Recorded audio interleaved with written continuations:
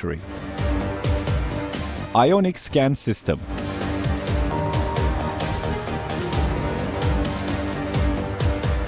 Ionic system use.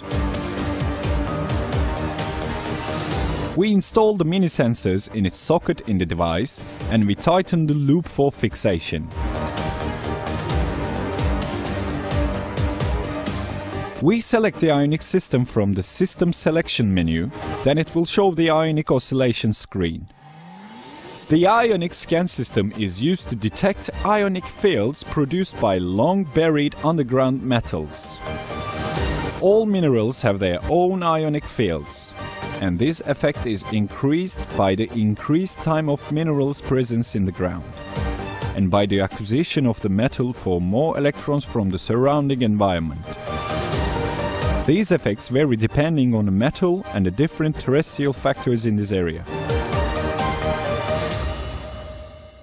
This system is based on the scientific foundations of the properties of the metal and its chemical composition, and the rank of metal in the periodic table of metals.